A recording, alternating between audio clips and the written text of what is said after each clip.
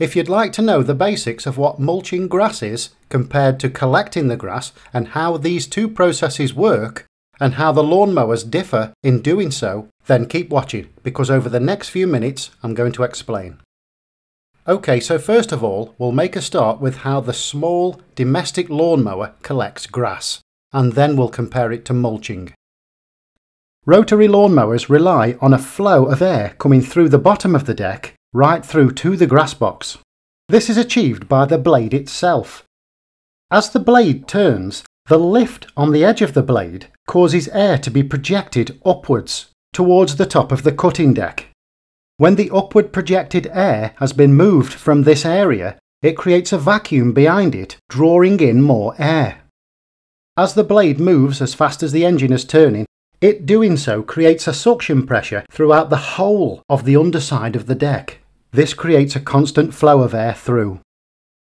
This air moving past the grass and creating that suction pressure puts a lift on the blades of grass, making them point upwards towards the blade. The blade then comes along and cleanly and evenly chops through the well-placed blades of grass. And the pieces chopped off get caught in the airflow through to the grass collector and so are stored there. So this system differs considerably from mulching the grass, because to mulch the grass we need to use a blade that is structurally different.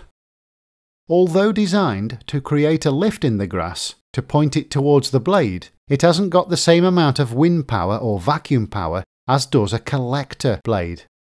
Instead, it's designed to create a swirling effect of the air on the underside of the deck. And the pieces of chopped grass get caught up in this airflow.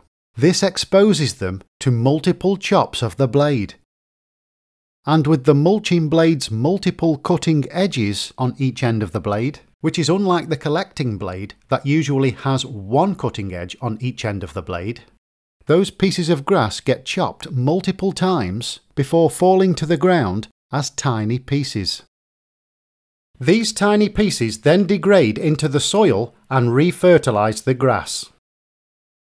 This swirling effect under the deck also relies on there being no grass chute for the grass to escape, or that chute being purposely plugged up. But one of the downsides of mulching is that they're not very good at cutting long grass. The grass has to be cut quite regularly for the mulching system to work optimal, because long grass can clog this system. But, however, if the mowing is done quite regularly, they are quite good at chopping wet grass. Now, collecting the grass is all well and good in ideal dry conditions, but when the grass has water droplets attached to it, even quite a small amount of dew, these droplets cause the chopped off pieces of grass to clump together and also stick to the underside of the mower.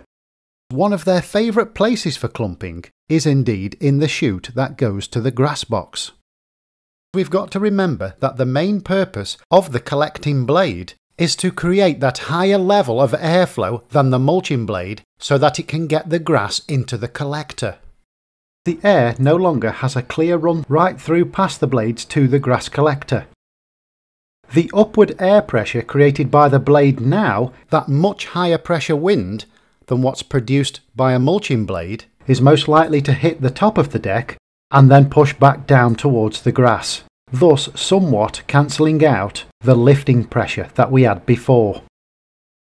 So really, whether mulching or collecting is for you, we can conclude that mulching is better for cutting in the wet, and it fertilises the soil, and we don't have to go to the trouble of emptying a grass collector. Its downside is that you have to mow the grass more regularly to keep it from getting too long and clogging up the system. And of course, because it's not collecting the grass, instead it's dropping it down onto the top of the lawn, we don't get that clean, tidy look like we do when we're collecting the grass. But the downside for the collecting system is that it does clog up when the grass is wet, and we have to keep emptying the grass collector.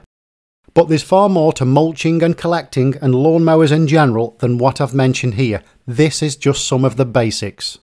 And if you like that video, then you might like this one, and if you haven't done so already, please subscribe and I'll be back soon. Thank you for watching.